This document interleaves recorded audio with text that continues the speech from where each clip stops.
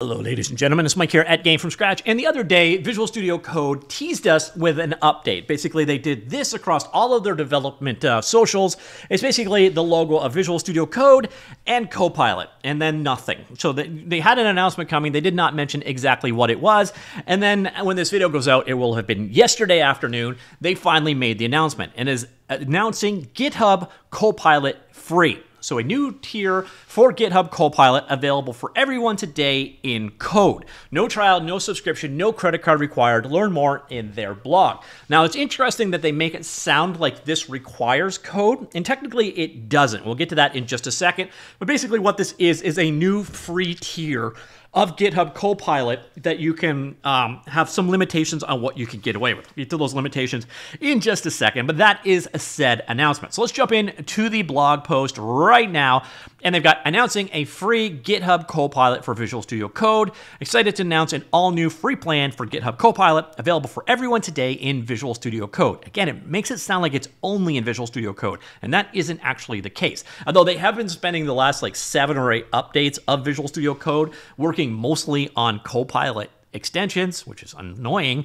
So I get why they're trying to tie these two together for sure, but you need to have a GitHub account, no trial, no subscription, no credit card required. The process of enabling it is there. We'll get back to that in just a second.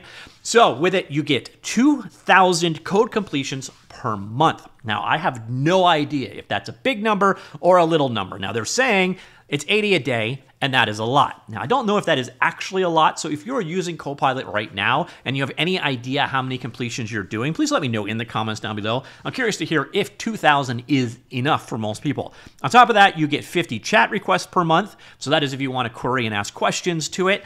On top of that, you're getting access to GPT-4o and Claude 3.5 Sonnet models, with a couple more coming in the future. So if you hit those limits, it is ideally because Copilot is doing its job well, and then basically they want to upsell you. So if you find you need more Copilot, the paid Pro plan is unlimited and provides access to additional models like O1 and Gemini coming in the new year.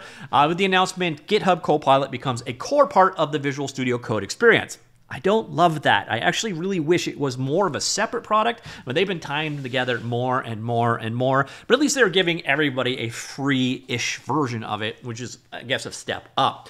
So the team has been hard at work, as always, improving that experience with brand new AI features and capabilities. Let's take a look at some of the newer additions to GitHub Copilot that dropped in just the past few months. Again, I've been doing videos about Visual Studio updates for the last probably half a year to a year now, and a lot of it is Copilot. So we got things like working across multiple files with Copilot Edit, multiple models you can choose between, as you can see right there, custom instruction ability, full project awareness, so you can use these domain participant things. So at workspace is a way of searching across your entire workspace model, and other ones are available. Just type /help into the chat prompt. Now I'm curious if typing /help into the chat prompt is one of your 50. I hope not. Name things and other hard problems. So if you want to rename something, you can do it using Copilot. You can speak to it. So there is a VS Code speech extension that works with it. It can integrate with the terminal, make it easier to do terminal commands, and so on. So they've done a number of improvements on Visual Studio Code integration with Copilot over the last little while. And then on top of that, they said, is it available for other tools? And I said, yes, but read this additional blog. Well, the reality is this additional blog doesn't actually say anything. Although interestingly, it does say Visual Studio a try here. So it seemingly works with Visual Studio at this point in time. But if you dig down a little bit more into their GitHub documents about GitHub Copilot free, again, you will see the features that are included. And here, Copilot Chat in Visual Studio Code, Visual Studio, JetBrains IDEs, and GitHub.com. So it should work with JetBrains suite of IDEs right now. So that's nice. So Sea Lion or Rider, etc. And then you've got this other IDEs section, but the other IDEs is pretty empty. But to use it, you have to first activate CoPilot free in your GitHub account. Details are available there. You can use it on github.com to ask questions, etc. And they've got Visual Studio Code here. But that other document, again, this one we looked at right here, seems to imply Visual Studio integration works as well, which is a nice thing. But there is this limitation. It doesn't seem to be a big deal, but I thought I would bring it to your attention as well. Who is eligible for GitHub CoPilot for free is a new free pricing tier with limited functionality for individual developers. So if you're on a team, probably not. Users assigned a CoPilot Business or CoPilot Enterprise seat are not eligible for access. Users with access to CoPilot Pro through a paid subscription, trial, or through an existing verified open source student, faculty, or MVP account may elect to use free instead. So that is the deal there. We do, again, have, it's only available. So although code completion functionality is available across all of these extensions, chat functionality is currently available only in Visual Studio Code, JetBrains, and Visual Studio. So those seem to be the tools that have full support right now. So this isn't just for Visual Studio Code, even though they really made it look like it was. And then if you want to learn how to actually go about setting it up, well, first install the CoPilot extension, and then basically you just click here, turn it on, and then it's a kind of a simple prompt. You log into CoPilot, enable it, and then you're good to go and you can start asking questions and so on. And yeah, that is today's announcement.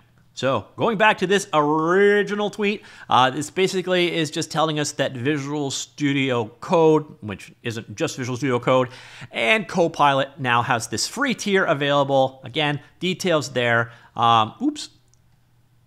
And if you're curious what it actually costs to buy CoPilot, here are some of the details. And they do something I really hate here. So again, here you can see the new free tier is available, and you can get started right there. Again, they do make it look like it's a Visual Studio Code thing, but there is also the Pro tier. But I don't know how much the Pro tier is, because this is first 30 days only, and I can't stand when they do this stuff. Just stop obscuring, put it right here what it's actually going to cost, and then you got business and enterprise tiers as well. So again, we have this brand new free tier of it available. Do you use it now? And if you use it, do you use probably less than 2,000 requests a month so you could drop down to the free tier? Do let me know, and if you've not used it before, is this new free tier tempting you to give CoPilot a shot? They're obviously fighting off other tools like Cursor and Codium, etc., which I think is now Codo. But this is definitely a move forward. But let me know what you think of it. Comments down below. I will talk to you all later. Goodbye.